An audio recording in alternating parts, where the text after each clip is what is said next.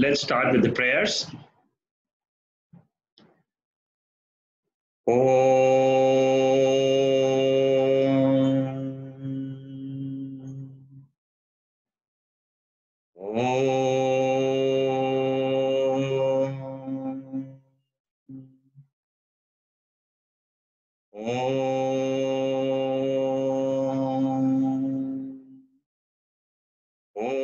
Sahana bhavatu sahanau bhunaktu saha viryam karavavahe tejasvinavadhitamastu ma vidvishavahai. Om Shanti Shanti Shanti.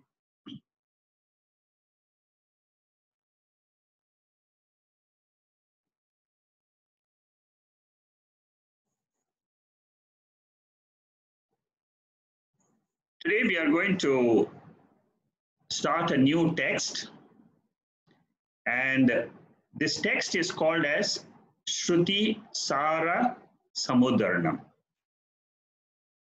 This is a text for our study. This is a part of the Prakarana Granthas. We have already finished some texts before in this series of talks. We took Brahmananda Velli first, then we took Vivek Chudamani, and then also Naishkarmya Siddhi. In Brahmananda Velli, we have seen the essence of the entire Vedanta or the Upanishads, which says Brahma Satyam Jagan Mithya Jivo Brahmaiva Na Paraha. This is what was said in the Brahmananda Velli. And that is what we are trying to expand in these texts. What is the meaning of this? I am the observer consciousness, Chaitanyam, Brahma. And that is Satyam. Satyam means it is a reality. What I am experiencing is the world, plus body and mind. They are of a lower order of reality. If they are of a lower order of reality, who am I? I am the same Brahman, which is Satya, which is pure consciousness awareness. So the lower part, the lower reality is called as the body, mind, world. The higher reality is called as Brahman or the supreme consciousness. This is the essence of all our spiritual study. Completely. Anytime we take a text, this is what we are trying to achieve. This is our destination. This is our goal. So in this last text which we did was Naishkarmya Siddhi. It was by one of the disciples called as Sureshwaracharya of Shankaracharya. Now, this text is also by another disciple of Shankaracharya. Now, these disciples have written books based on Shankaracharya's teaching. And Shankaracharya teaching is from his guru. And his guru also got the teaching from his guru, which was called as Gaudapadacharya. So it's a teaching which is flowing from one guru to another Sishya. The Sishya becomes a guru. Again, it goes on, it passes on from generation to generation. This teaching is a very old tradition. It's a very old teaching. And Shankaracharya, as I explained to you in the last session, he lived about 2,500 years ago. There's no exact date. There are many different texts which say different dates for his birth date and his where he lived and so on. But generally, it is believed around 2,500 years ago. That means not in this. It is before the Christ, before the current period which we are in. Now, first we must try to understand who is this Totakacharya. And in order to explain who he is, I will, most of you who are in the field of study, of spiritual study, you may have heard something called as Totaka Ashtakam. There are 8 verses which are in praise of Shankaracharya. And what is the story behind this Totaka Ashtakam? I'll just tell you in about a couple of minutes. See, so, Shankaracharya had 4 disciples, direct disciples. And Sureshwaracharya, Padmapadacharya, Hastamalika, and Totakacharya. These were the 4 disciples. Now, he used to conduct classes in the morning. The story goes like this, that he used to conduct classes in the morning, and then one day, Totakacharya was absent in the class, and then the other disciples were wondering, why is Shankaracharya not starting the class? So he was waiting for Totakacharya to come to the class. At that time, Sureshwaracharya, it seems, not Sureshwaracharya, it was Padmapadacharya, it seems, that he was saying, why do we have to wait for Totakacharya? You know, like we normally, if we are in a class, we will say that also. Why should we wait for another student to come in? Why don't we start the class? But he didn't stop with that. If he had stopped with that, it was fine. But he went on to say that Totakacharya is not a bright person. He's not going to miss the class as such. He is almost like the wall. He's inert like the wall. That is what he said to his guru, Shankaracharya. Shankaracharya didn't like this very much. And then Totakacharya's earlier name was Giri, Girri. And so he was, actually Giri's background was, he used to be taking the aspects of cleaning Shankaracharya's clothes, taking care of him. He was more from the seva attitude, service. So when Shankaracharya was angry, he then called out to Totakacharya, who was washing the clothes outside on the river. He called him out, and then while he was coming back to the kutir, Shankaracharya blessed him with all the Vedantic knowledge. And then as soon as he came to the class,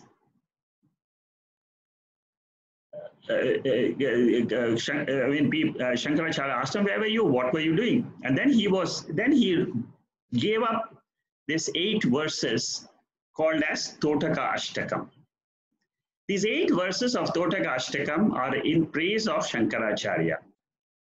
I will just play out the 8 verses for you, because this is a very beautiful way in which a disciple praises his guru. You can see there is another shloka also, Guru Strotram, which also is in praise of a guru. We will see here, I'll play that Totaka meter and I'll explain to you what that shloka means. Before that, just to summarize, Totakacharya was installed as the first Acharya, first teacher in Jyotir Matam. All these 4 disciples were given 4 schools to run for Advaitam, to teach Advaitam. North, South, East, West, 4 schools in India. And his school was a Jyotir Matam near Badrinath in the north of India. The text Sruti Sara Samudharanam. What does it mean? Shruti means Veda. Veda, which has got two parts, Veda Purva and Veda Anta. Veda Purva deals with the Dharma, Artha, Kama, Purushartha. That means it deals with the goals which are meant for a householder. Vedanta is the last Purushartha. The end portion of the Vedanta deals with the Moksha Purushartha. So there are two parts. One is the first portion, first section, which deals with Dharma, Artha, Kama, which means how do you earn money, how do you enjoy yourself in different lokas, in the heaven, in different lokas. 14 lokas are there. How do you rise from one loka to another loka, and so on. And the Veda Anta is the philosophy portion, called as the end portion. And Sara means essence. Samudharanam means extracting the essence of Vedanta. That is the meaning of Sruti Sara Samudharanam. On this text, there has been a very good commentary. It's in Sanskrit, called as Tattva Deepika by Satchidananda Yogi. And this is in the usual style of the Vedas, Upanishads, where there is a guru and there is a shishya. There's a student and there is a teacher. And the dialogue they are having is not on worldly matters. How is the economy doing? How is the how is the situation outside? No, the dialogue is on the spiritual aspect. It is on Jivatma, Paramatma, Aikyam. That means, what is the oneness between me and the creator of this entire universe? That is the dialogue which goes on. So this text consists of 179 verses, which we will see the breakdown in my following slides. And it is written in a meter called as Totaka meter. It comes in 4 lines, and this meter is quite difficult to chant, but still people learn it and then they can chant the entire text. Anushtup meter, these are all the meters in which we see in the Bhagavad Gita and so on, Anushtup meter and so on. Okay, Totaka Ashtakam, I'll just play this maybe for 1 or 2 minutes. If you're interested, I can send this audio to you. It will tell you how these verses are chanted.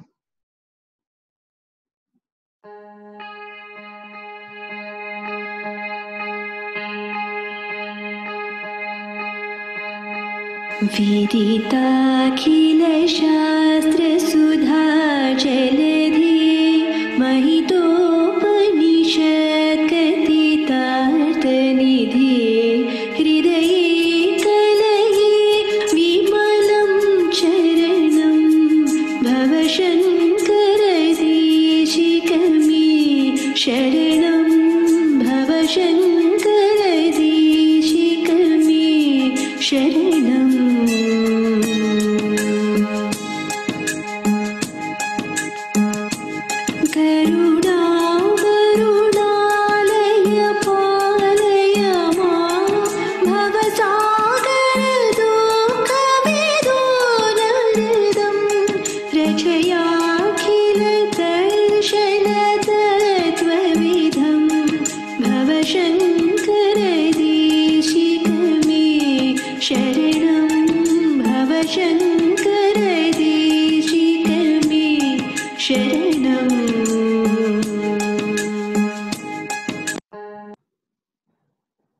So this is how the 8 verses are sung. I'll just quickly go through the meaning. It won't take much time. Just to give you a gist of what Totakacharya was and what a great affinity he had with Shankaracharya, his guru. The first verse talks about the expounder of the knowledge, who was Shankara. So all these 8 verses are in glory of Shankaracharya's teaching. And he says here, you are the great Upanishadic treasure. And I meditate on your lotus feet in my heart. That means you are there in my heart. I meditate on you. When a student meditates Shankaracharya in his heart, what he means is that same Atma which was there in Shankaracharya, because it is immortal, it is still there in this universe even today. If I meditate on the same Shankaracharya, I will also become immortal. The second verse, save me from those hearts who are afflicted by the misery of ocean of births and deaths. Now this is typically what is called as samsara, sorrow. So why do I meditate on this Shankaracharya, that immortal soul? Because I am also this, I want to realize my immortality. And what do I get by getting this knowledge? The main thing is I get rid of sorrow, of repeated births and repeated deaths of the soul. The third verse, it says that people have found happiness due to you. Due to you means due to Shankaracharya, because happiness has come about by the inquiry of Atma Jnana. Self-inquiry, self-knowledge has given happiness. Because our inquiry should lead to the Atma, which is, the nature of Atma is pure bliss. Therefore, the student is saying, I bow down to you, let me get this self-knowledge so that I can also be free from my sorrows. The fourth verse, he compares Shankaracharya as the avatara of Shiva. Shiva means the Lord who is the first teacher of the Upanishads to the entire humanity. And knowing this knowledge, I clear my delusion, the sea of delusion. And what is the delusion? The delusion is I am identified with my body as myself, the mind as myself. Therefore, Shankaracharya is the one who is giving us this knowledge to remove the delusions permanently from our life. The fifth verse, it says that we have performed many types of sadhanas for the experience of Brahman. And he says, I am helpless because I'm still confused like all of us. We say we are confused, so therefore we seek shelter or we take refuge in a higher principle and say, give us this knowledge so that I can also be free. The sixth verse says that you are shining like the sun. That means the knowledge is illumining like the sun. Sun is always compared to knowledge. In Vedanta, sun is compared to knowledge because sun illumines the earth. And then all activities take place. Self-knowledge, the knowledge of Atma, illumines the mind. It blesses the mind. And through the mind, the sense organs become active. So indirectly, what we are saying is the knowledge of Atma is the one which is controlling the whole universe. Sixth verse, that is what is the meaning. Then the seventh verse, he says, you are the best among the gurus. And there is no one equal to you. You are affectionate because you are teaching us. It's only through the compassion of compassion which a guru has, that he has got himself free from sorrow. Therefore, he has that compassion for the other people and says, here is something which will be useful to you. to get rid of and be free, be happy in life. The last verse, it says, I don't possess any other wealth. I have neither understood the knowledge, nor that I have the wealth.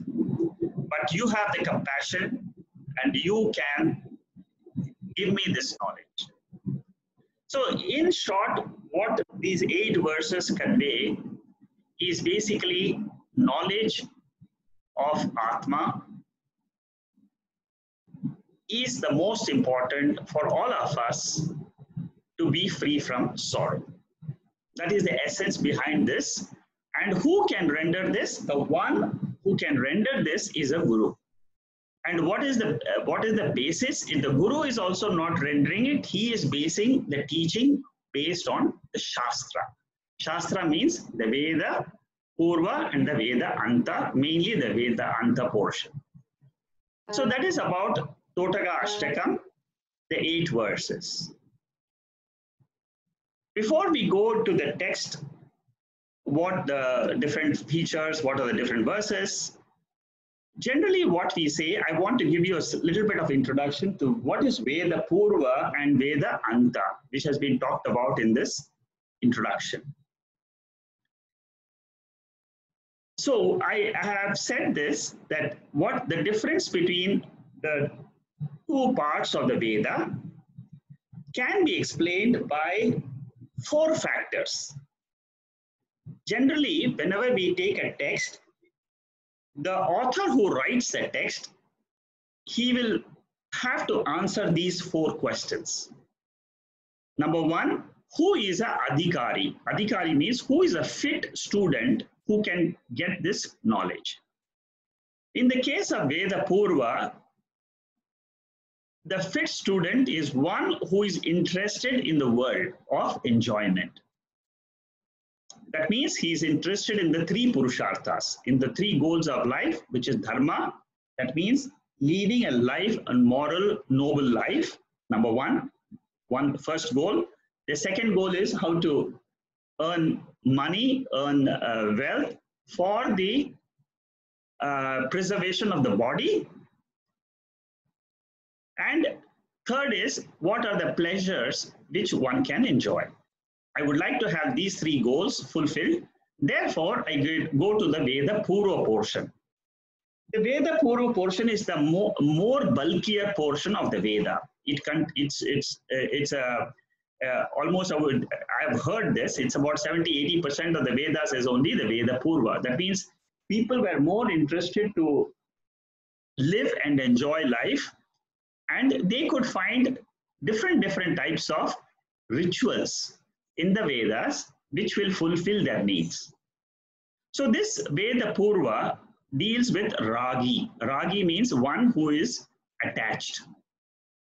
Whereas Veda Anta deals with the 4th goal of humanity. These goals are very universal. It's a universal goals. It doesn't mean that Japanese will not have this goal, or people from Argentina will not have this goal. The goals are very universal in nature. Moksha means what? Moksha means I want to be free from sorrow. Because again, sorrow is felt by all of us when we take this body.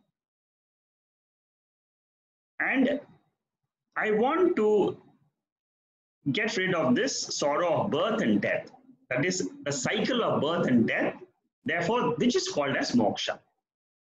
So the Veda Anta portion deals with viragi. Viragi means one who is detached.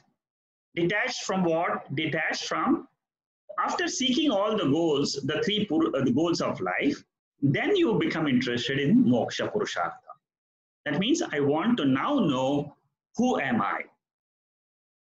And then he wants to know what is the truth of the self. This self, the soul who is living in this body, has enjoyed whatever the world can give. The external world can give enjoyment, the external world can give wealth.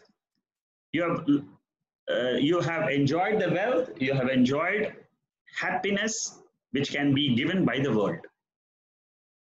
But is it all, is the question which a seeker will ask.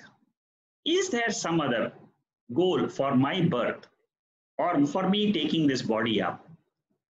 I see so many people living, passing away, living, passing away. Is there any goal which they have achieved? This is what people like Shankaracharya, people like Ramakrishna, Paramahansa, all these evolved souls, they have realized something which is a treasure. So that is the first part which talks about adhikari. Adhikari means fitness of a person who is pursuing the text. The second aspect which a writer, author will look at is Vishaya. Vishaya means what? What is the subject matter of the text? The subject matter of Veda Purva is Anitya Vastu. Anitya Vastu means it is not permanent. So what we get, wealth is not permanent, pleasures are not permanent. So the subject matter of the Veda Purva is impermanent knowledge about rituals which will give impermanent pleasures, impermanent wealth. Because at the end of the life, one loses all of that. So what happens is you get samsara anuvritti. That means the cycle is perpetuated. The birth and death cycle is perpetuated because again you will be born for enjoying. Again you'll take another body. So this cycle, birth, death cycle, which is called as samsara, that perpetuates because of this Veda Purva portion. The Vishaya of the Veda Anta is Nitya Vastu. Nitya Vastu means what? It is permanent, eternal subject matter. Why do we call eternal subject matter? Because it gives cessation to the cycle of birth and death. This knowledge of Atma, once I have, the scriptures tell us that I can live permanently. I become immortal. Not after death of the body, but now. Now, during this life itself, I can realize that I am immortal. So the subject matter of the Veda Anta means ending portion, and Purva means the beginning portion. This ending portion is called as Jnana Yoga. That means the pursuit of knowledge. And the Veda Purva deals with Karma Yoga and Upasana Yoga. Karma Yoga means how do we perform actions and get results. Then second part is how do I employ my mind in meditation, which is called as Upasana. So this second topic is Vishaya. So you must always, whenever you study any text, spiritual text, you should understand what are these four factors and has the author satisfied these four criteria before writing the book. The third factor is Sambandha. Sambandha means relationship. Relationship between what? Relationship between the knowledge which I get and the benefit which comes out of it. What it means is the knowledge from the Veda Purva is indirect knowledge. I have to perform action and then I can get the result. This is with reference to the Veda Purva portion. What happens to Veda Anta portion? This Veda Anta portion, that means the end portion, the knowledge I get out of this portion of the Veda is called as direct knowledge. And the benefit of this direct knowledge is I get immediate result. immediate result of removal of sorrow from life, because I am identified, I learn how to identify with my Atma. This is the third factor. The last factor is prayojanam. Is there any benefit of this study? The benefit of the study of the Veda Purva is laukikam. Laukikam means it's worldly. And then the maximum I can do is I can, through the rituals and all the performance of different types of karmas, I can go to heaven, Swargam. The Veda Purva promises, like other religions also, they promise us the heaven. But the only problem is that as soon as my punyam gets over, I have to come back to this loka again. That means my merit is finished for that. I may stay there in the heaven for a few years, but according to the law of this karma, law of action, of birth and rebirth, when the actions which are meritorious in my account get over, as mentioned in the Bhagavad Gita, it says you have to come back to this world again. That is the Veda Purva portion. The Veda Anta portion is Moksha Phalam. That means I get liberated while living. That is the knowledge of the end portion.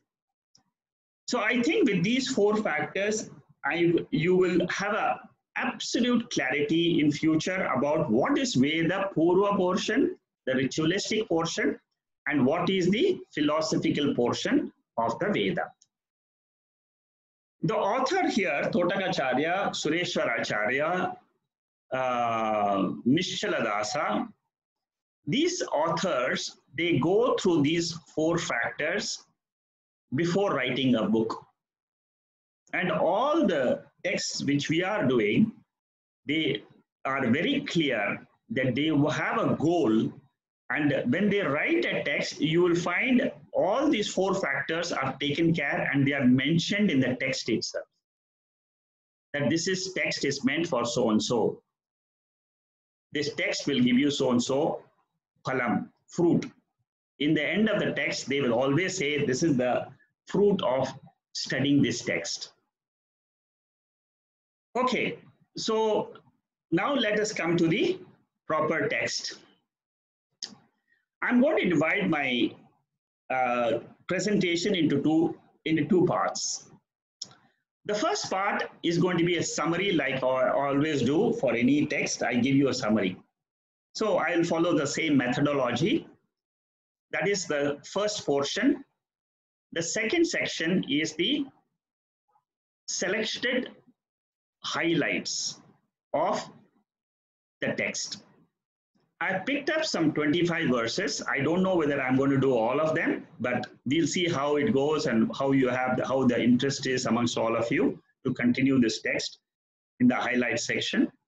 If there is interest, I will continue and then go on till the end.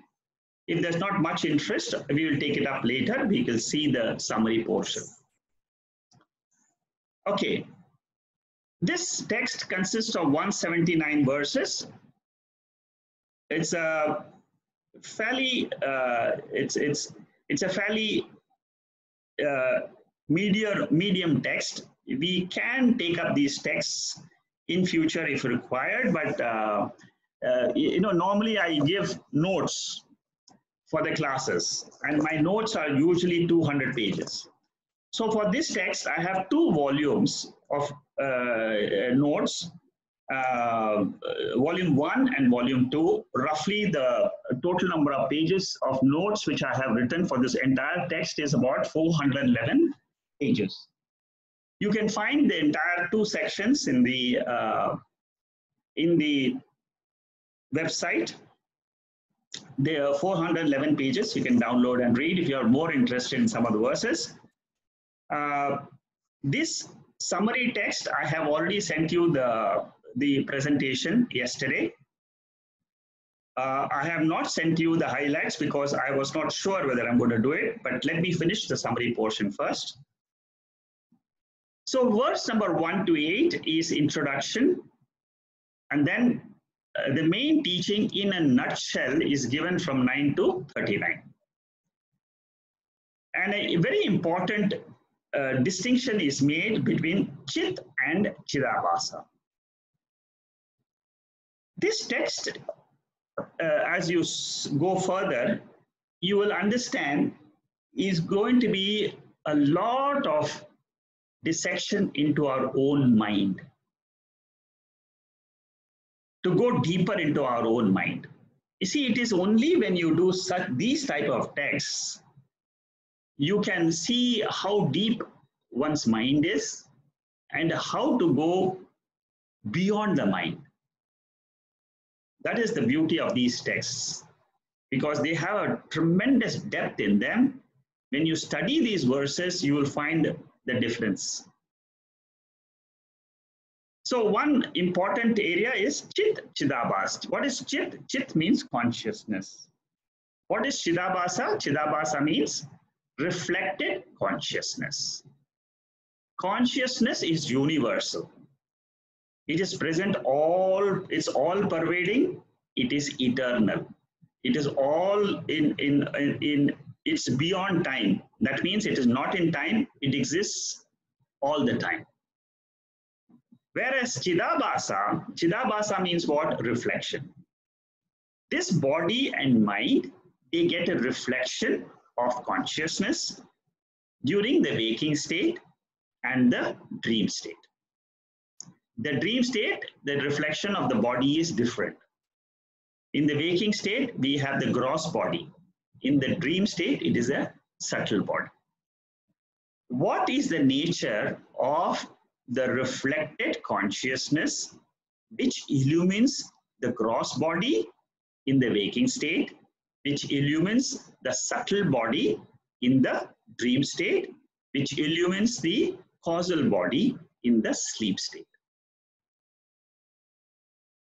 That is the difference we are going to study.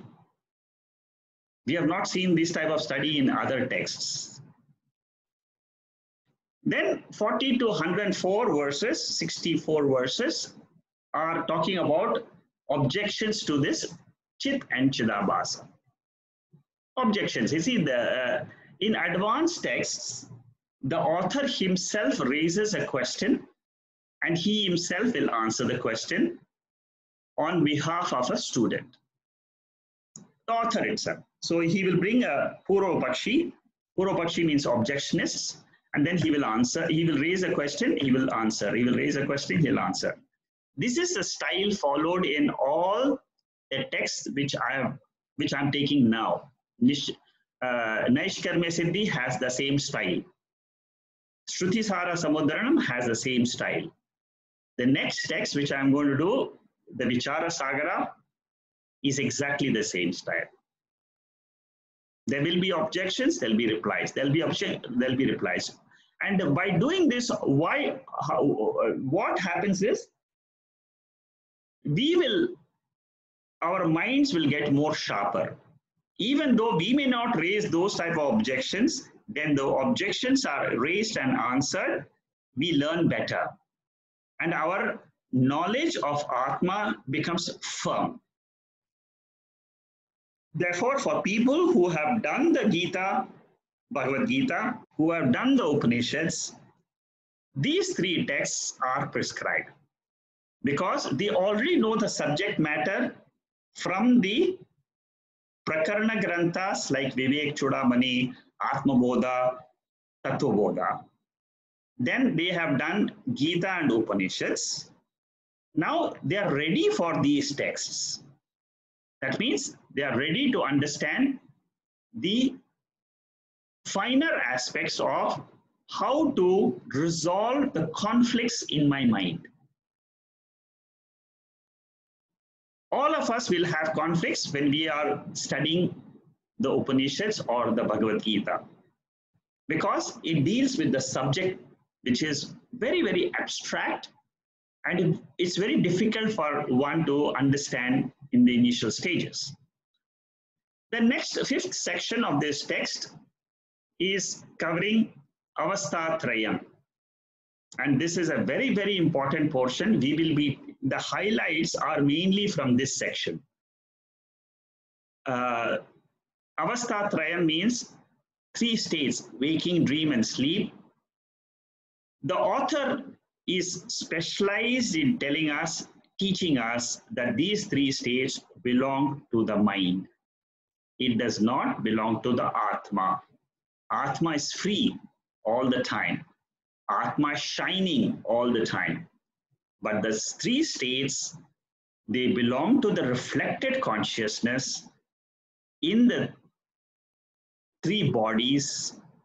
Therefore, the Atma, am ever free from the mind which takes up the three states and it gives up the three states.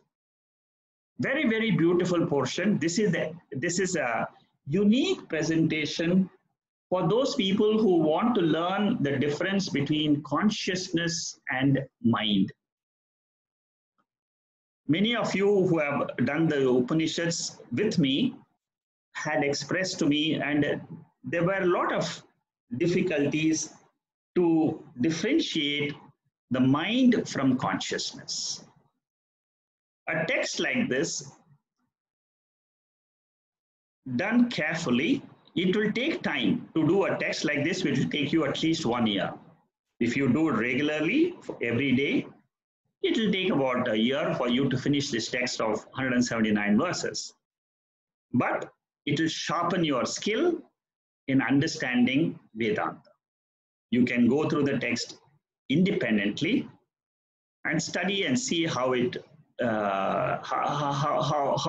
goes deeper. And see, ultimately, the whole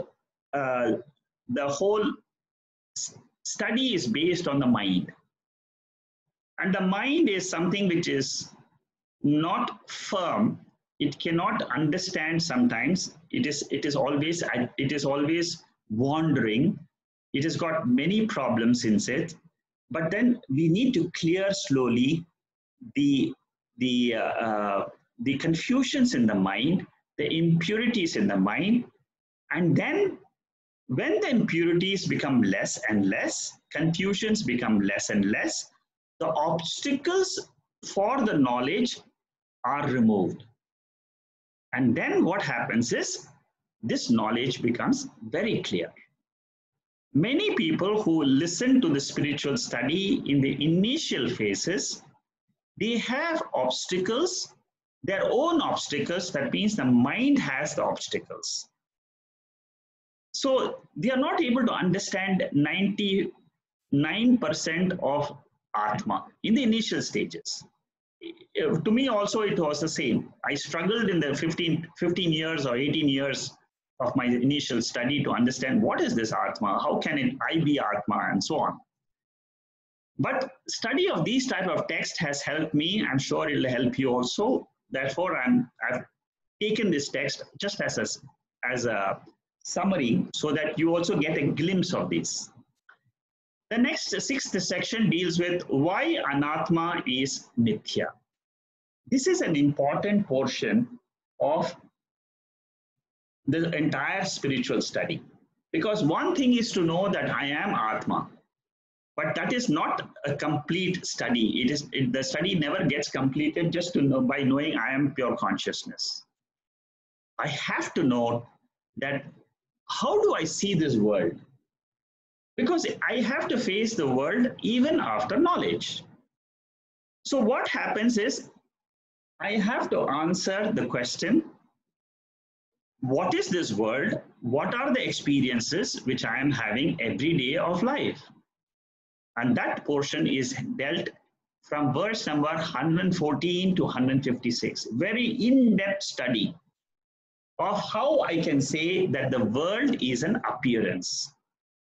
It is not reality, it is not existent, but it is an appearance. I use two words all the time. Existence is Atma. Appearance is body, mind, world. Always remember the two words. Existence means it exists in the past, it exists now, It will exist after the body is left the world. What is appearance? Appearance is temporary. It depends on the mind. The three states of the mind is what is called as appearance. The seventh section is Nididhyasana. After having gone through the Mahavakya portion, Mahavakya means the oneness. The central theme of this entire text is I am one with the Creator. I am the only consciousness principle which exists all the time. Whereas the world is an appearance. This central portion, I have gone through this till verse 156. After that, how do I get this knowledge in me? That is through Nididhyasana. Nididhyasana is a practice of meditation, Vedantic meditation, which we are doing on Saturdays. I finished 15 meditation sessions so far for the Saturday class. All those 15 sessions are Nididhyasana. Whatever I study about Atma, I try to see that in myself. I try to differentiate between my mind and Atma. So that is what the author does between 157 to 170. The last 10 verses of 179, 1 to 979 is basically thanking Shankaracharya for this knowledge. Totakacharya thanks his guru and says, glorifies the guru, glorifies the teaching, and says, whoever studies this text again and again, he will realize the ultimate truth, which is Atma. So that is the entire summary. So I've taken almost 45 minutes for giving you a brief introduction to the text and also a bird's eye view of what the text is. Now, I will go a little bit more on each topic. That's what I plan to do today. I will go through these topics a little bit and tell you a little bit more. Then we'll take up the highlights. So in the first 8 verses, as I said, straight away the guru tells the student, your nature is moksha. This is the style of a guru. In the next text which we are going to do, exactly the same thing is, the same style is followed. In Vichara Sagara, the guru, the sishya, the student comes to teacher and says, I want to be free from sorrow. That is how a student will go. I mean, I as a student will go to a guru and say, I want to be free from sorrow. And normally, there are 2 types of teaching. One type of teaching is, the teacher will take compassion. He will take, he'll say, oh, okay, student, I understand you have a problem. Then he will teach the student in one style. That style is called as Adhyaropa Apavada. That means the student expresses his sorrow. The teacher will say, yes, I know you have sorrow. Let me remove the sorrow one by one. Let me teach you, you're not the body, you're not the mind, and so on. This is one method. The first is Adhyaropa, superimposition of the sorrow on the Atma. Then the second method, then the second step in that same method is Apavada. Apavada means negation. That after teaching that you are a difference between Atma and Anatma, he negates the Anatma portion, which is called as Apavada. This is one method. But here the method is what? Straight away Apavada starts. Guru tells him, you don't have sorrow. Your nature is your happiness. And that is all. So straight away he will say you are Atma. In the Vichara Sagar also the same style is followed. I will talk a little bit more in depth there also. So your nature is Atma, but the main obstacle you are facing is two main thoughts. And what are the two thoughts? Number one, Aham. Aham means Ahamkara, I notion in the mind. And the second is, I notion is mainly with the body, with my own self. My own self means what? I look at myself and I say, this body is me, the mind is me, this intellect is me, I am sorrowful, I have a lot of anger in me, a lot of emotions in me. So this is called as ahamkara. I am 50 years old, I am 30 years old, I have pain in my body. These are all ahamkara. Then what is the second one? The second thoughts are mamakara. Mamakara means the world, I am attached to the world. The family belongs to me, the wealth belongs to me, the company belongs to me. So these are the obstacles, they say, for the knowledge of Atma. Anatma is in which we have Aham and Mama. Anatma means what? Not Atma. And what are the five anatmas, the popular five anatmas? Whenever you talk about anatma, Atma we know, Atma is the consciousness. Anatma means what is not the consciousness is number one, our body, physical body. Number two, the mind. After that comes our possessions, our profession, our family. These five thoughts belonging to these five ahamkara and mamakara occupy 99% of our experiences. 99, you can think about it. You'll come to the conclusion, you will come back and say these five are the main topics which I think about almost throughout my life. My family, my own body and mind, my profession, and my possessions. That's it. Body, mind is ahamkara, possessions, profession, family is mamakara. So that is described in verses 1 to 8. Then the next one is what is the project in this project which a student has to do? The project is he has to drop the anatma, that means the jivatma status. When do I become jivatma? When I identify the I, the soul in this body, when it identifies with the body or the mind, or it identifies with the other three, the world, then it is called as jivatma. Suppose the same jiva learns to drop these five, then automatically the jiva becomes paramatma. It becomes free from this anatma.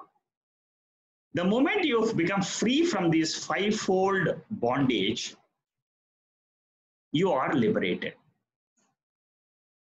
This viveka, this discrimination between atma and anatma is the first part of the project. Then the second part is learning to say that this is all done intellectually. Learning to say that once I have dropped this five, what remains is that atma, pure consciousness, pure awareness. That awareness principle is the same as the Paramatma. The nature of the entire universe is pure consciousness, which is basically said, when I refer to the myself, it is called as Chit, consciousness. When I refer to the whole world of things and beings, it is said Sat. So the Sat and Chit are the same. That is what is the Mahavakya. We will study a little bit more in depth once we go into the other verses. At this point of time, oneness is revealed at the level of consciousness and existence. When it comes to the world, I say everything is existing, is, the whole world. You can say Singapore is, you can say the water is, the rivers are, everything is. So the isness of the world does not belong to the world, it belongs to this higher principle, which is called as Sat.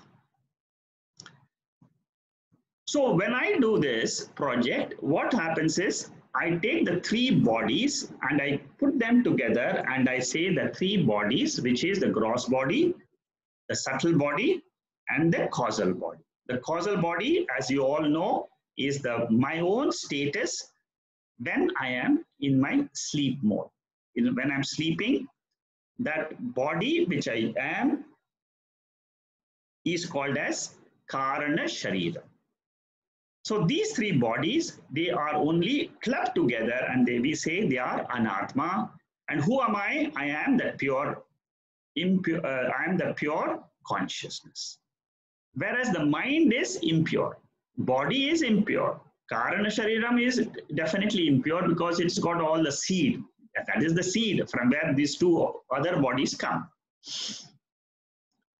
Now, let us try to understand a little bit about Chit and Chidabhasa. Chit, as you know, is called as Sakshi I. Sakshi I means it is not involved in the transactions. First thing you should know is it is not, Sakshi means something which is not involved in the transactions.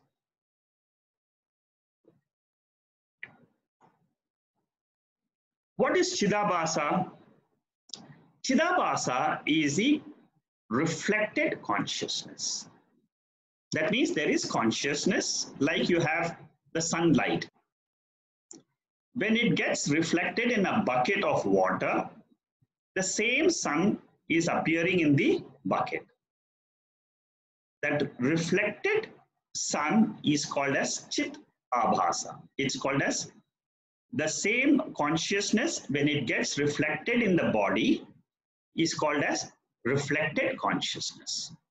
That reflected consciousness is called as I thought. This is the first thing we should understand between Sakshi I and Chidabhasa. Then the other things become simple. Once you have understood the basic thing, Sakshi I is not involved in the transactions. The Chidabhasa, reflected consciousness, is involved in all transactions. The moment I wake up in the morning, what happens is that pure consciousness which was there during sleep, which was illumining my sleep condition, now it is illumining the waking mind. The mind was sleeping, the mind has woken up. When the mind was sleeping, the thought was, I don't know anything. I don't know myself, I don't know the world. These are the two thoughts in our sleeping mind. Who was illumining that sleeping mind? It was the same Chit. Now the same mind is getting up.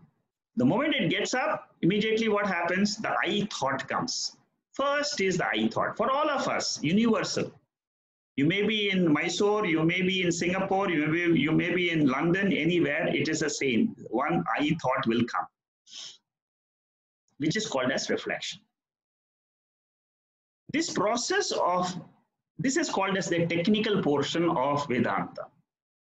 If you understand the technical portion, then what happens is you become very clear about Atma and Anatma.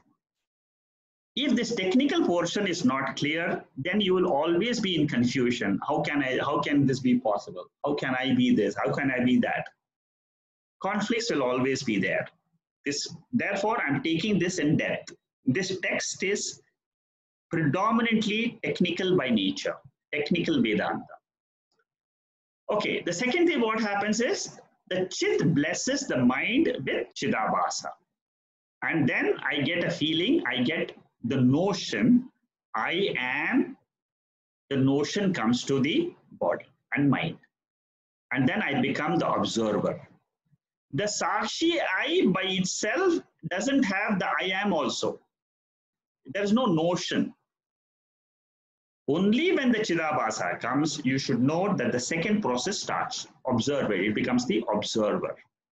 Origination and resolution ground for the Ahamkara. Observer is the Ahamkara.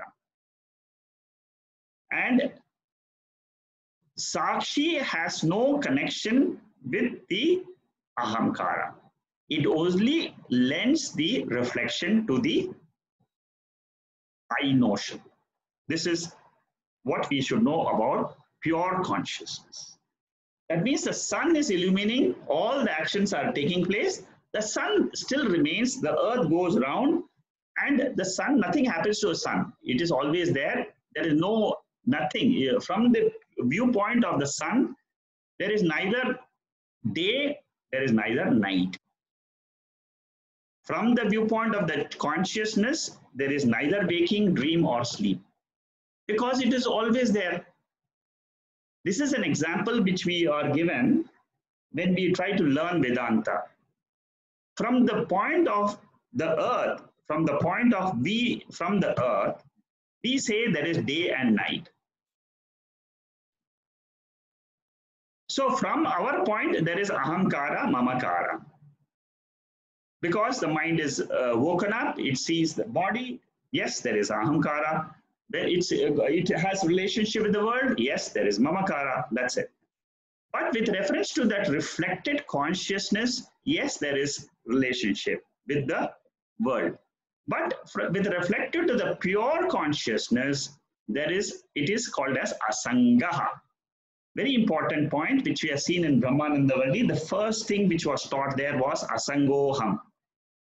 Asangoham is the nature of consciousness. This reflection gives the sentiency to the mind, and therefore the mind becomes conscious. So when we get up in the morning, what happens? Our mind becomes conscious. Immediately all our sense organs are woken up, and then the moment my eyes are open, I know I'm living in London, I'm living in Singapore, I'm living, the entire this location comes to the body and mind. As pure consciousness, as Atma, when I was sleeping, it was locationless consciousness. Pure Chit. Chit has no location. It is all, that is why we say all pervading. There's no location means what? It is everywhere. It is nowhere, it is everywhere. There's no time and there's no time-space principle with reference to Chit. Chidabhasa has got time, it has got space. It is located. So this portion we must be very, very clear. The sentiency for the body is given by the mind. Mind gets the sentiency from Atma. The body, this is Nirtisha Viveka. From consciousness, pure consciousness, mind gets a reflection. It gets the power. Sentiency means the power of knowing, power of doing, power of desiring. Ichha Shakti, Kriya Shakti, Jnana Shakti, these three Shaktis are basically the powers which come to the mind first. From the mind, it is lent to the sense organs, to the body, and to the entire universe. Ahamkara is a property of mind. It is not my property. My property is, it's not an attribute of Atma. It is an attribute of the mind. It comes, why do we call it is as an, this ahamkara, why do we call it is not a property of the aham, which is consciousness? Because it comes and goes. We will be seeing more details of this in the analysis portion, when we do the highlights. Why this ahamkara is why the reflected consciousness plus the mind comes and goes. Because it comes in Jagrat, it goes off in Swapna, and it goes off in sleep. In Sushupti, what happens? The mind and ahamkara, they both get resolved. They both resolve into Atma. All problems belongs to the ahamkara, which is ahamkara is nothing else but like a chaya. Chaya means shadow. In Kathopanishad, we have seen this example. Chit chaya. Those who have done Kathopanishad with me will remember there is one verse there which tells that ego I is nothing but a shadow. It's a shadow of the consciousness. So I should, or throughout my waking state, I'm living with the shadow of consciousness. I conduct all my activities with that shadow, with the ego I. Ahamkara has no connection to, has a connection to the mind and through the mind to the entire anatma. So these two portions, please, if you're not clear, you can ask questions, get it one time clarified so that you understand the principle of what is consciousness and what is reflected consciousness. Very important point for you to study the Bhagavad Gita. In the second chapter, Lord Krishna says, Na jayate na mriyate va kadachit nayam bhutva. We have seen that verse before. So when Lord Krishna says, Na jayate na mriyate va kadachit, that means Atma. He is referring there to Atma, pure consciousness. So there, if you don't know the difference between Chit and Chidabhasa, you will always be in trouble. And you will never know what this Gita is talking about. Okay. Next is 40 to 104, 3 objections by the opponent. How do you say there is oneness between Paramatma and Jivatma? Paramatma means it's a totality. That means there is only one conscious. How do you say there's only one consciousness? And why do we need this Mahavakya? By meditation, I can become Paramatma. I can just drop myself and become one. By meditation, meditation will give me the benefit of what you are talking about, Jnanam. Why should I go through the Vedanta portion? I will do karma. I will do upasana. Upasana will give me the benefit. The same type of reasoning, we saw it in Nishkarmi Siddhi also. Now this objection is called as Vidhi Vakya. Vidhi means it says in the scriptures also that, you meditate and you'll get the result. What Totakacharya says, his answer is, any karma, any action will give you a result, which is anitya. This is a law. Suppose you walk, you walk for some time, you will reach a particular destination. So you will reach a particular point. But then you will not reach, suppose you start walking from here, from Singapore, you start walking. You will reach maybe up to Ang Mo Kio, but then you will not reach the other end of the world. This is karma phalam. That means the result is finite. It's not infinite. Knowledge. So what it means here is any karma, even meditation, is a karma, is a action done by the mind. So through meditation, one cannot get the oneness. You must go back to the Shruti. It is the knowledge which is said. You have to use the Shruti as a pramanam. Shruti means what? Shruti means Veda. And say that Veda is telling me I am the pure consciousness. I am one with the entire universe. That's all. And I accept it. And then I live my life. There is one consciousness in the entire universe. From that consciousness only, the whole world is coming, going, bodies are appearing, disappearing. waking state, dream state, sleep state, coming, going, all this is coming with reference to that consciousness. So knowledge is important. Mahavakyam is important. Mahavakyam is important because that only teaches me this oneness. Second point, second objection. The second objection is this Mahavakyam, that means Tattvamasi, Aham Brahmasmi. Is it a stuti? Stuti means, is it a glorification, a figurative expression? This is one of the opponents. They are all opponents to the knowledge coming from Veda. They say karma can give, meditation can give me everything in life. Doing an action can give me all results in life. But here again, what Totakacharya says is action cannot give you liberation. Knowledge can give liberation. So it is not a figurative expression that you are God. God, it is not like glorifying you and say, okay, now Jacqueline is God, or I know Vijaya is God. So it's not glorifying somebody. Tattvamasi is not a glorification vakyam. It is a truth. It is a fact. See it as a fact. It is a primary meaning. That's what Totakacharya says. It is not a secondary meaning. It is not for glorification. It is a factual statement. And the benefit of accepting it as a fact gives me the benefit of liberation from this body and mind. This is the guna.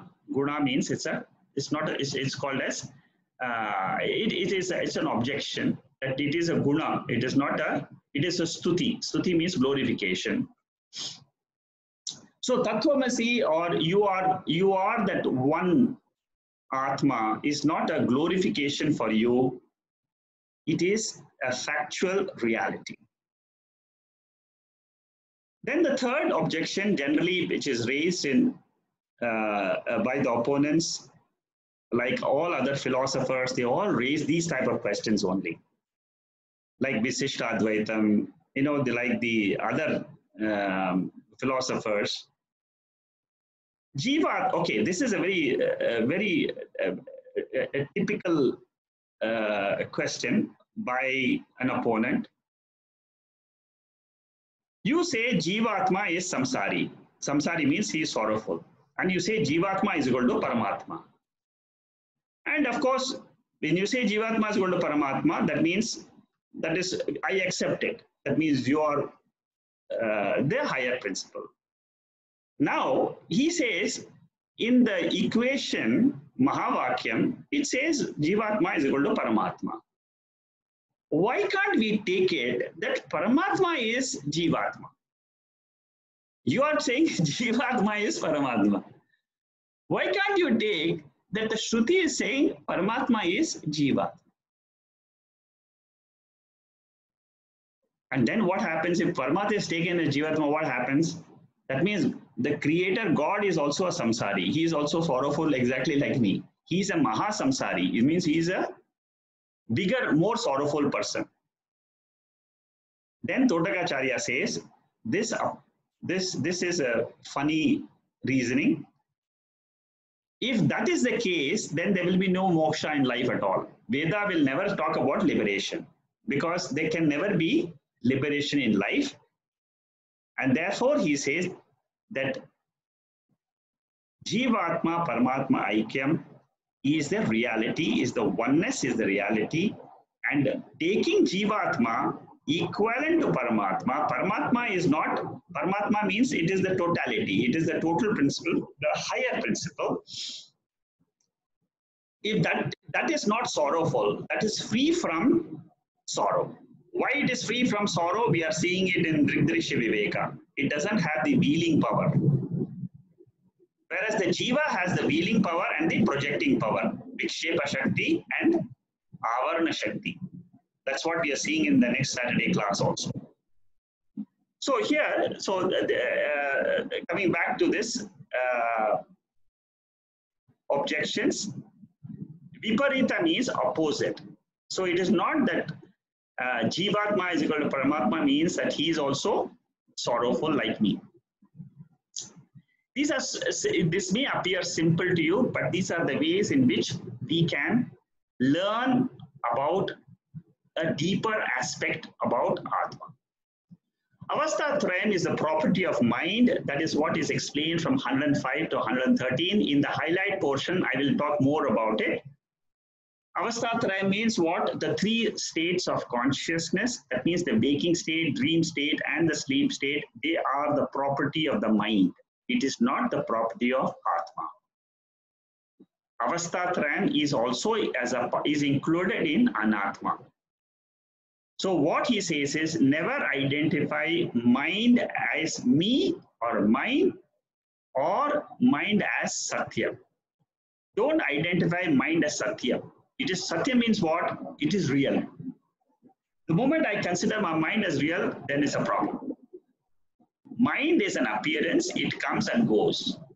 I get a lot of delusions in the mind. I get sorrow, I get joy, I get delusions, I get so many different types of agitations, so many different, but it is not Satyam. Satyam is what? Satyam is Atma. Only one Satyam. Mind is Mithya. Mind is an appearance. Mind also is a part of the created world. It is to be included in the world and therefore it belongs to Ishvara. We must understand this body and mind which I have has been lent to me, has been given to me by God so that I can realize my real nature of oneness with that higher principle called as pure awareness, consciousness. Then, so there are, we have to use the mind to claim I am Sakshi Paramatma, Sakshi Atma. How do I say that the mind is not me? We use the 5-point logic which we have studied in the Naishkarmya Siddhi. For those who attended the Naishkarmya Siddhi, these 5 points must be very clear to you. This is a repetition of what is being taught in Naishkarmya Siddhi. Drishyatvam, Bhautikatvam, Sagunatvam, Savikaratvam, Agama Bahitvam. 5 features. Remember this, like I explained to you last time also, these 5 features, whenever you want to discriminate, differentiate in the seat of meditation, remember these 5 points. Drishyatvam, mind is seen. Therefore, it is not me, the Atma. I am the seer. Bhautikatvam, mind is made up of 5 elements, subtle elements. I am Atma, I am not a part of the elements. I am apart from the elements, I am the spiritual principle. I am not matter, I am the spirit. Bhautikatva. Mind is Sagunam. Sagunam means it has got qualities. Gunas. Sagunam means it has got gunas, attributes. Whereas me, I don't have any gunas. The scriptures, Upanishads teach me I am Nirgunam, I am Abhautikam, I am Adrishyatva. I am not seen, I am the seer. I am not the 5 elements. I am the spirit. I am not with the gunas. Mind is chanchalam, it is moving up and down, savikara. Chanchalam means it keeps on jumping up and down, up and down. So when I sit in meditation, how do I differentiate between me and the mind? You just have to say, I am the Sakshi. I am the Atma, which is not changing. I sat yesterday, I sat day before yesterday, I sat last week in meditation. I am the seer. The seer has not changed. Last week also, I saw my thoughts. Yesterday also, I saw my thoughts. Today also, I am seeing the thoughts. So what has happened? The thoughts have changed. And who is changeless? I, the Sakshi, I, the seer. Very, very simple point, but we have never given a thought to this. This is a beauty of Vedanta. Simple teaching of these 5 points is enough for me to understand I am that Atma. Everything else I experience is Anatma. Agama Pahitva means it comes and goes, comes and goes. It comes in waking state, it goes off in sleep state. It again comes in dream state, again goes off in sleep state. Again it changes, the mind changes. So with these 5 points, I can draw my identification with the mind. Therefore, I can say that these 3 states also belong to the mind. Therefore, I can say the 3 states is not me. I am the pure Atma consciousness. Atma is exactly the opposite 5 features. I just told you the 5 features. It is the seer, not the seen. It is spirit, not the matter. It is nirguna. That means it has no gunas, but the mind has got gunas. It is mind has got modifications. Atma has no modification. I am the same seer. In the childhood also I was a seer. In the middle age also I am the seer. In the old age also, body is changed, but I, the consciousness, have not changed. I, the awareness, has not changed. It's very easy to understand Atma. I'm telling you, please apply these 5 principles. It is not at all difficult to understand the spiritual science.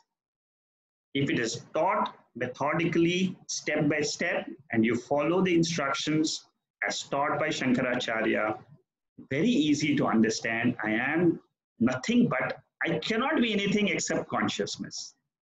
You will be surprised and you will tell yourself, how did I ever mistake myself to be the mind? That is what the question which you will get when you finish the study of Sruti Sara Samudharanam. Very, very beautiful text. Project is, I told you, is to drop the mind, separate the mind as not me. Mind is not Satyam. Satyam means what? It always exists. Even in sleep, the consciousness exists. I am different from the mind and Amkara, and I have to drop the property of the mind, which is the 3 levels of consciousness, and say that I am different from the 3 states. I am the Turiyam. I am the 4th state. 4th state with reference to the 3 states, which are relatively coming and going. Turiyam is called as consciousness. Then what do I have to do? I have to only claim that I am Avastatraya Sakshi. I am the seer of the 3 states. Therefore, I am one with that ultimate principle, which is Brahman. Why do we use the word Brahman? Brahman means it is the whole world becomes a seer for that one Turiyam or Brahman, which is beyond. That means there is only one. It is not a part of the 3 states. It is not the property of the 3 bodies. It is a different principle. It is a separately existing principle.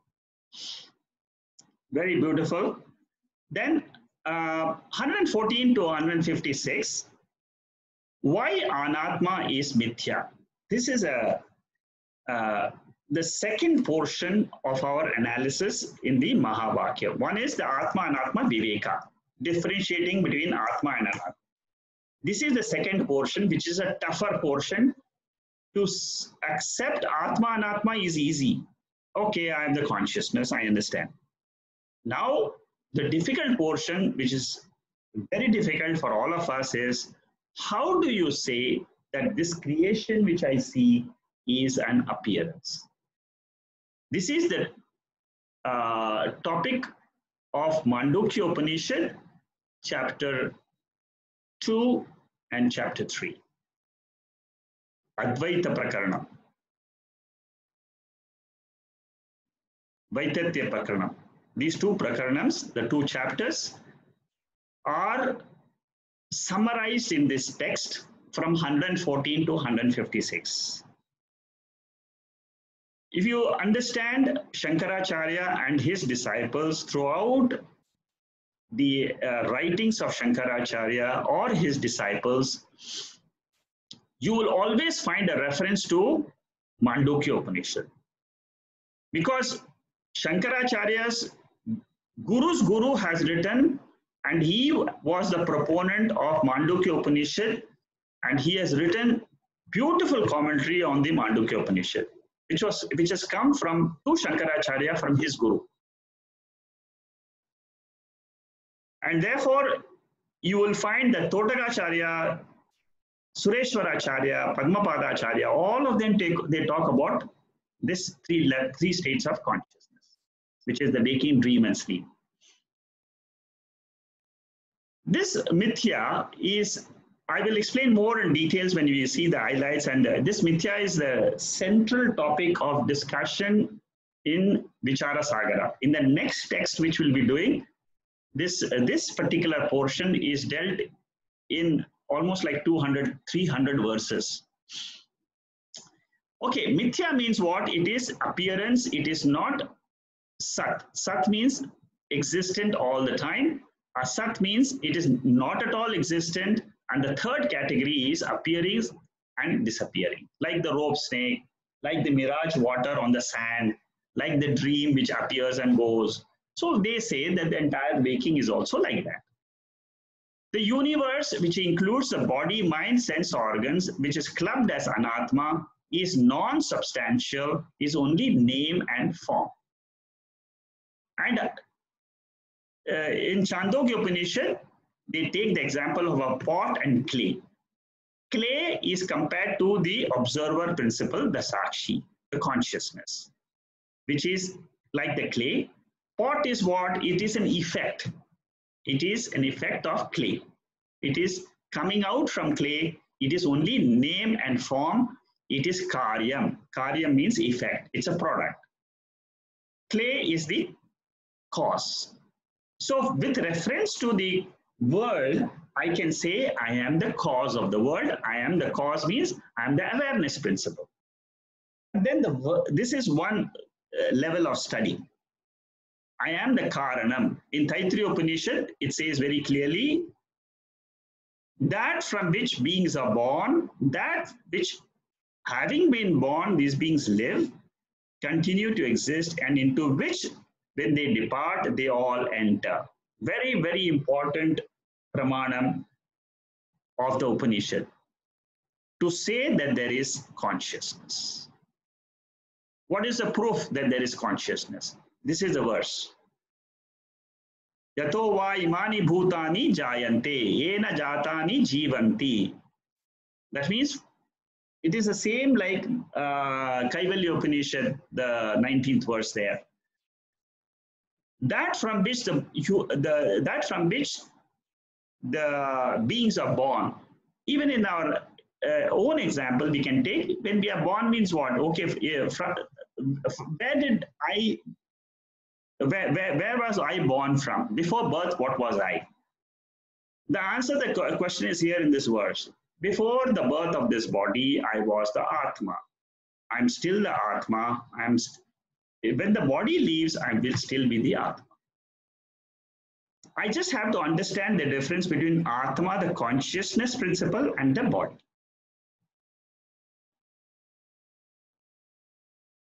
Then Chandogya Upanishad has this verse, Sadeva Soumya Idamagra Asit Ekameva Advitiyam.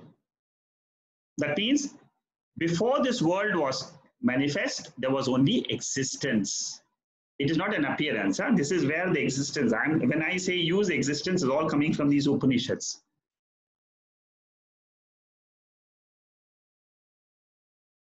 So from this existence, consciousness, awareness principle, the whole world comes. Like from the sleep state, the whole world comes. Sleep state means from Atma only the entire waking state comes. From this consciousness, Sat principle, existence principle, which is my real nature, when I'm sleeping, this whole body, mind comes, the world comes. Therefore, we say world is mithya, like a dream. And who is the one who is giving, or who is the giver of this lending existence? I, the consciousness. I give existence to three identities. These three identities are called as Vishwa, Taijasa, Prajna. They are the names given to the waker, the dreamer, and the sleeper. These are the three names for the ego I. When the ego I is in waking state, it is called as Vishwa. Ego I in the dream state is called Taijasa. The ego I in the sleep state is called as Pragya. They are names to differentiate so that I can arrive at Turiyam, which is the pure consciousness. Like the gold is one, but the objects are many. Similarly, consciousness is one, the human beings are many. That's what it says here. With this, I will close today. I will continue the talk next week. Actually, there's only one page. Why don't I just finish this quickly in 1 minute? Let me just, so that we can, yeah, there's only one page. Let me just finish this today. So the philosophies which are there are Nyaya, Vaiseshika, Jain, Vedanta. What is the difference between the different people? Nyaya philosopher says everything is Sat. World is also Sat. Jiva is also Sat. Creator is also Sat. The three Sat, that means the three Satyams. That means they are Dvaitams. There was a question, what is Visishta Advaitam? There was a question asked in the chat group. This is the difference. Vaiseshika says there is Asat. From non-existence comes the, non-existence comes the entire existence. The Jain people, this is a portion of the people from India, one group called as Jains, they believe Sat Asat mixture. And what Vedanta says is Sat Asat Vilakshana. Sat Asat Vilakshana means what? Consciousness is different from matter. Entirely different. And it exists independently. That is what is the Vedanta school, which teaches Advaita Vedanta. 157 to 170 is, I said before also, it's for meditation. For me to drop the notion that I am a jiva, I am sorrowful, I am a sadhaka, I am a student, all that I have to drop. I drop and then I say I am siddha, I am ever mukta. Mukta means I am ever free. The moment you have done the analysis of Atma and Anatma, and you have understood the Atma clearly what it is, you will definitely come to this conclusion that I am always free. I give you guarantee. This is, you have to go step by step and then take the conclusion that I am ever free, and then you live the life, understanding who I am. Changing from triangular format, which I explained to you last week in the Naishkarmya Siddhi, I said there are two methods, two ways in which the Vedas teach, binary format and the triangular format. Remember that. If you don't, just revise that portion again when you come next to the class, because we will be discussing this portion of seeing the world as a Jiva, Jagat, Ishvara, and seeing the world as Atma and Anatma. That is going to be studied in detail when we do the highlights. So what is the conclusion of this entire Sruti Sara Samudharanam? The conclusion is Aham Satya. Aham means I, the Atma, am an independent principle. I always exist. Jagan Mithya. The world I experience comes and goes. It is an appearance. Jivo Brahmaiva Naparaha. I, the Jiva, am none other than Brahman, the pure consciousness. It is one pure consciousness which is Satya, which is always there, which is the substratum, which is the Adhishthanam, for the jiva, which is the consciousness principle, and for the world, which is sat, pure existence principle. Pure sat and pure chit are one Brahman. With that, I will close the discussion on this summary portion of the Sruti Sara Samudharanam by Totakacharya.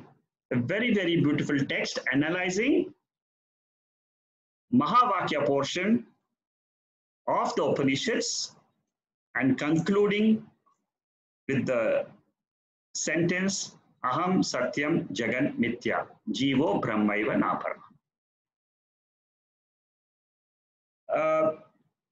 Next week we will do this, Shruti. I will just take a feedback from you if you would like to study the highlights. If you say yes, then we'll go ahead with one more class or two more classes on this highlight portions. This highlight portions has got 25 verses from the text.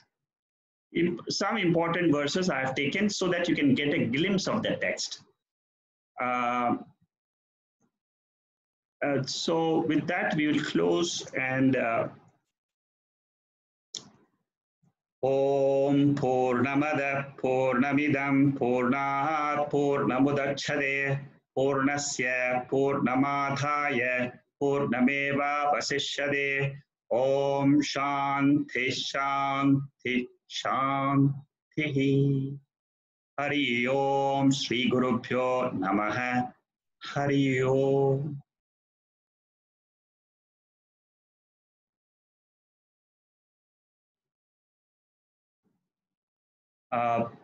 Let me see if there are any questions.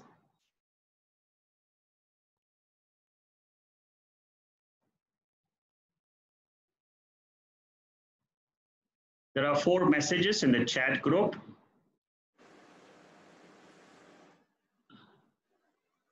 There's some disturbance in the audio.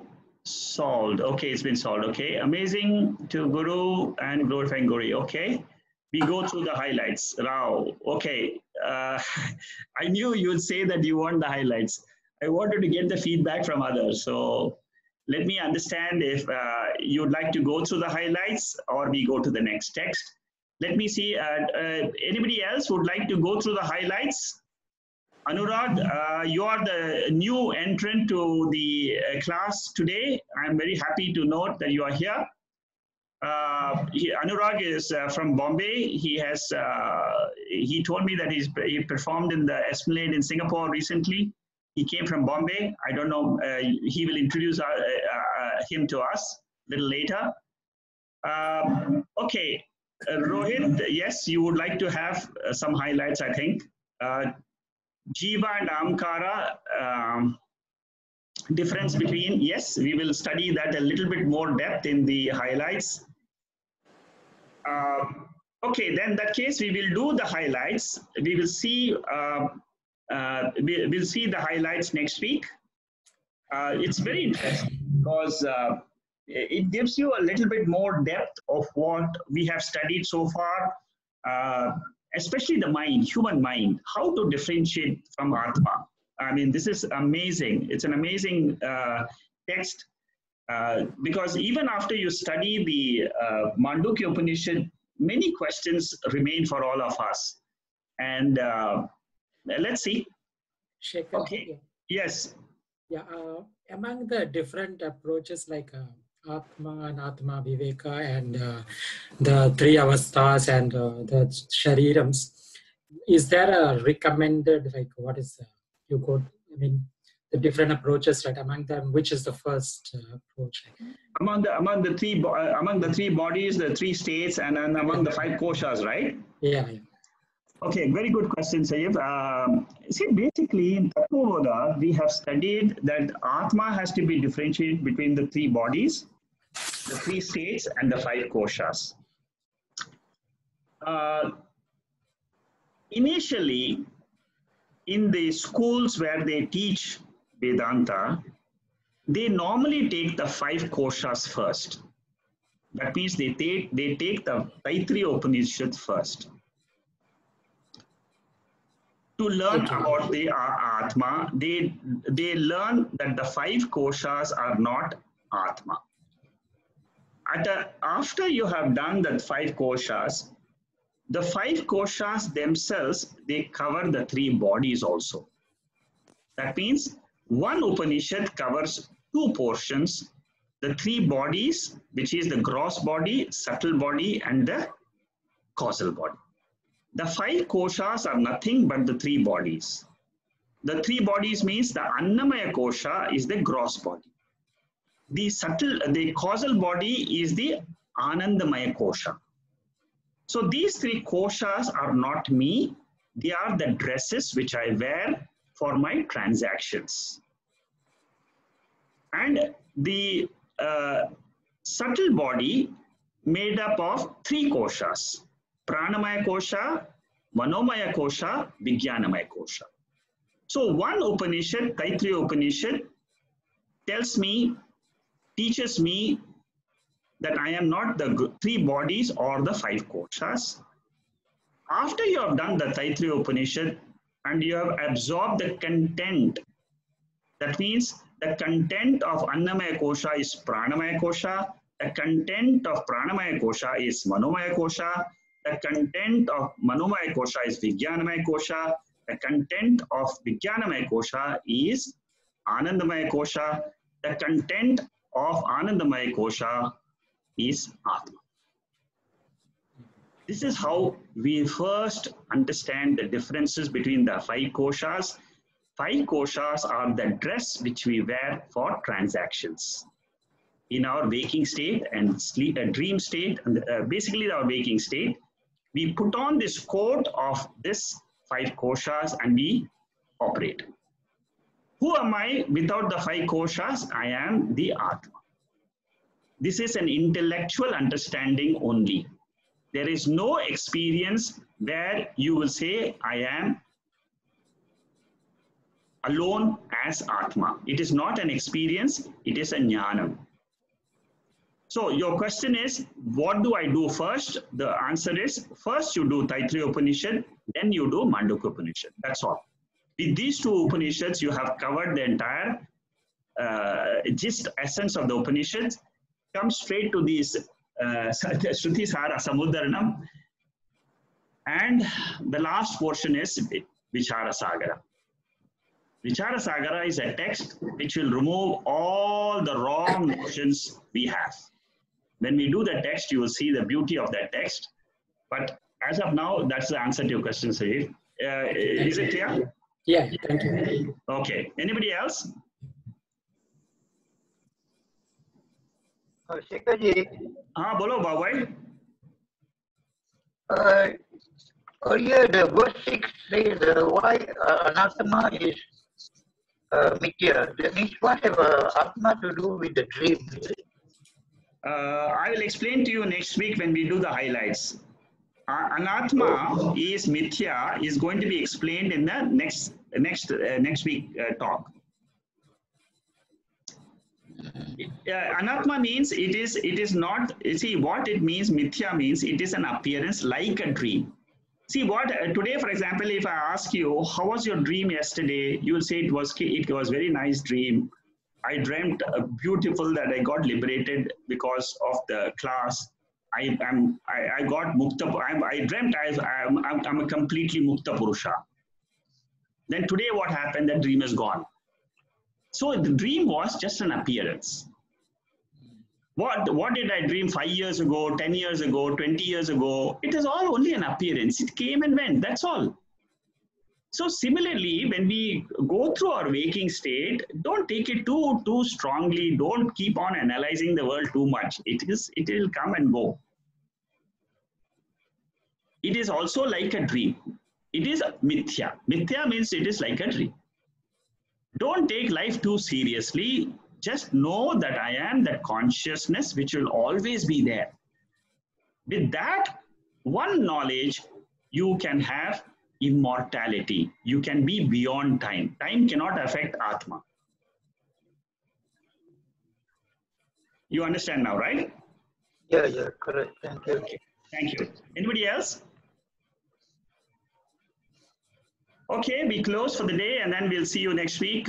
Susanna, you're also there. I hope you have understood some of these sessions. Are you there, Susanna?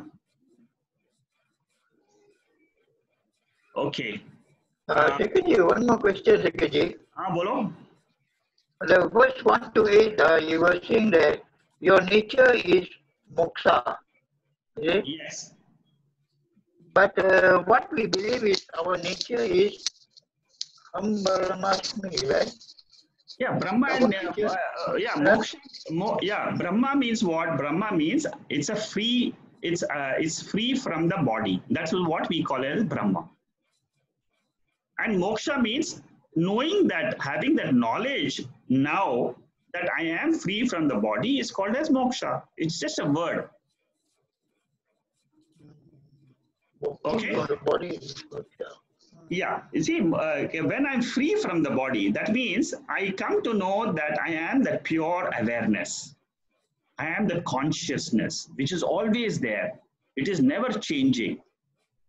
Yesterday also I was the same. Today also I'm the same. So what is not changing is this Brahman, this consciousness. That name we give it as Atma, Brahman, pure awareness, consciousness, Turiyam. These are all different names. But we must understand it is only one principle. And it is the same between you and me also. Between me and Anurag or me and Susanna, it's all the same. It's the same one principle, which is uniting all of us. Okay, thank you very much and good night to everybody. See you next week. Thank you. Yeah. And Rohit, how did you find the class? It was nice, Shekharji. I have one clarification though. In the analysis of the Chit and Chidabhasa, you said that there is no notion of, I don't know if I wrote it correctly, it says there is no notion of I am or the I-ness in the Chit itself. Yes, there is no I am in the Chit. That means for the notion, you need the mind. Without the mind, you can't have the notion. The mind is passive condition in sleep. So that is why we say consciousness is beyond the three states, beyond the three bodies, beyond the five koshas. It's the same thing as Drigdrisha Viveka. He talks about Chitchaya, right? You're the Drik, you're the Siya. Chitchaya. Chaya. You're not the shadow, you're the original. You're the original face, you're not the reflected face. So I am, normally when we are trying to teach, we say I am is consciousness and I am the body mind is anatma. While teaching we say this, but actually speaking in terms of experience, there is no I am in the sleep state. There's just I, is it? Yes. That is why we say that is Turiyam, that is the fourth. That is the fourth compared to the three states, but actually speaking, it is the only state. That is the higher principle. The rest is the lower principle. Okay. The three avasthas, they come and go in Turiyam, in the pure state of consciousness.